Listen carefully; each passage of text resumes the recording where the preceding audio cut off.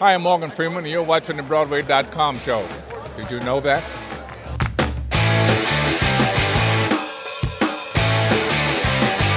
Welcome to the Broadway.com show, your weekly guide to everything Broadway. Or as we like to think of it, the place where fans named Wicked their favorite long-running show for the 7th year in a row.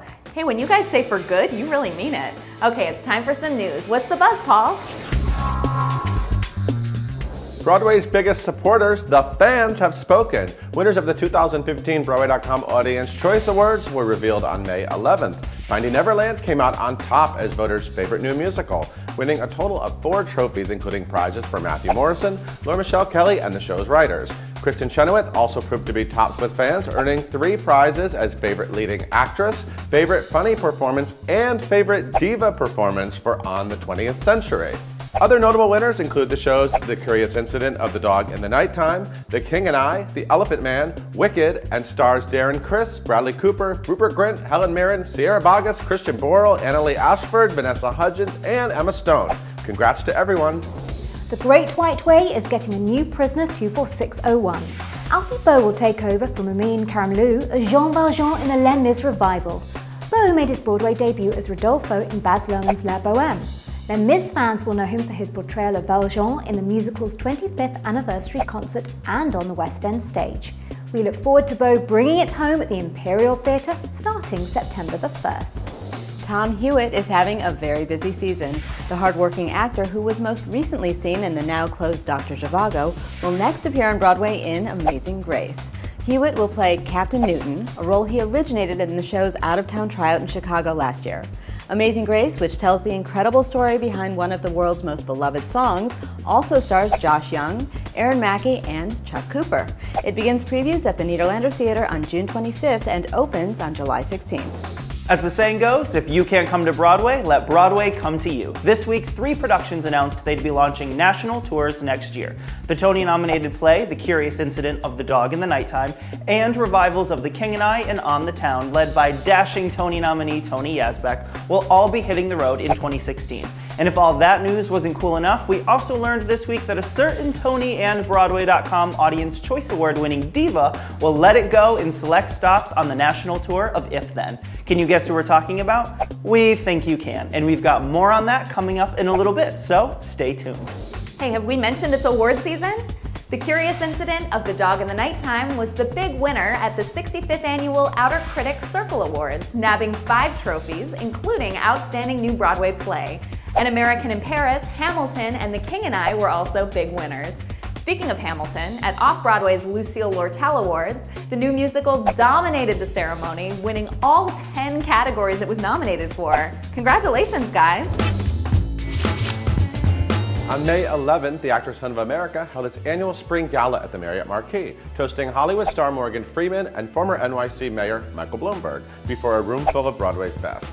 Seeing Mayor Mike got us thinking, what if there was a mayor of Broadway? Who'd be the best candidate? Sounds like this week's pop poll. You might want to ask Mayor Bloomberg if he'd want to be the mayor of Broadway because he loves the theater so much. I'm in the running for it. I'd probably do that one. That'd be good. But Morgan Freeman. Nathan Lane. Good call. You know, Nathan Lane he would not only be a great mayor, he'd be very funny.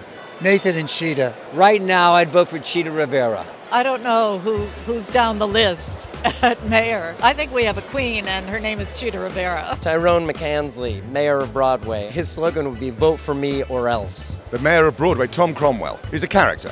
He's Wolf Hall's main part. Brian Darcy James. Brooks Ashmanskas. Oh, I could see Michael being a really good mayor. Michael Cerveris. He's got the mayor face and, thing going on. Kevin Covert. Barbra Streisand.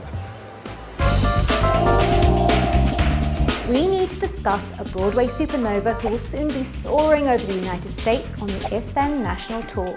She created the role of Elizabeth in the Tom Kitt and Brian Yorkie tuna on the Great White Way, and she'll soon be rising like the break of dawn in Denver, Seattle, San Francisco, Los Angeles, San Diego, Tempe, and Costa Mesa. For letting that belt go on the road, Tony and Broadway.com Audience Choice Award winner Idina Menzel, you are our star of the week. Our tweet of the week comes from Emily Skeggs, who plays Medium Allison in Fun Home and has an onstage intimate experience so intense it makes her change her major. Emily writes, "To the student who yelled out 'get a room' during today's matinee, we have one, and you're in it. Hashtag welcome to our house at Fun Home Musical." We've got to hand it to Emily. She's right. They have a room. A very big room with over 700 seats. You can follow this Tony nominee at ED Skeggs. We can't wait for NBC's live broadcast of The Wiz on December 3rd, which will launch a long-needed Broadway revival of the funked-up take on The Wizard of Oz. This week, we're giving a big thumbs up to news that Stephanie Mills, who wowed Broadway as a teenager in the role of Dorothy, has joined the cast playing Aunt Em. Nothing makes us happier than a nod to the Broadway stars who first make a show sing, so bravo to NBC for this clever casting coup. Thumbs down to Meryl Streep, who hasn't been on Broadway since 1977. Yeah, she headlined the Into the Woods, Doubt, and Mamma Mia film adaptations. And yes, she's appeared in Shakespeare in the Park, but it's not the same as treading the Great White Way's boards. However, Meryl, we have the perfect opportunity for you to redeem yourself.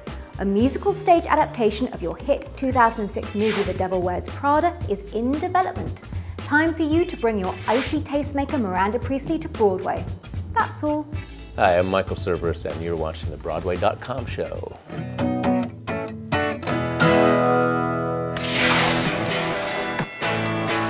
In last week's SmackDown, we celebrated the arrival of Netflix's new show, Grace and Frankie, starring Lily Tomlin and Jane Fonda, by asking you which stage and screen icon you'd love to see return to the Broadway stage. Well, the results are in, and funny lady Lily Tomlin won with 90% of the votes. This week, we're psyched that Pitch Perfect 2 is opening in theaters, and we can't wait to catch up with the Barden Bellas, the Treblemakers, and all of the other a cappella-loving goofballs. They've added some new members to the already stacked ensemble cast, but, of course, Broadway alums Anna Kendrick and Skylar Astin are still our favorites. So, we want to know, which Pitch Perfect 2 star would you most love to see come back to the Great White Way? Anna Kendrick or Skylar Astin? Tweet your vote to @BroadwayCom with the hashtag BOA SmackDown and tune in next week to find out the winner. What do you do when you finish a hit run on Broadway, nab a Tony nomination, and get a Broadway.com Audience Choice Award for your performance? Go to Sardi's. No, not for the dirty martinis, although those are great. The Elephant Man star, Bradley Cooper, was honored with his very own portrait, which will hang on the wall of the famed restaurant. Check out this shot by Broadway.com photographer Bruce Glickus of the stage and screen star with the new work of art. Looking good, Bradley. With everyone in the throes of Tony fever, we asked you to rank your favorite Tony-winning musicals on Culturalist. The results are in, and here's your top 10. The Sound of Music, Spring Awakening, Cabaret, The Lion King, A Chorus Line, The Book of Mormon, Sweeney Todd, The Phantom of the Opera, Rent, and number 1, Les Miserables. What a glorious list. Tune in next week for another Broadway.com Culturalist Challenge. Thanks for watching this week's episode of the Broadway.com show. We'll leave you with a sneak peek at our latest behind-the-lens photo shoot with the moms of Broadway getting polished and pampered at the spa. Enjoy, and we'll see you next week.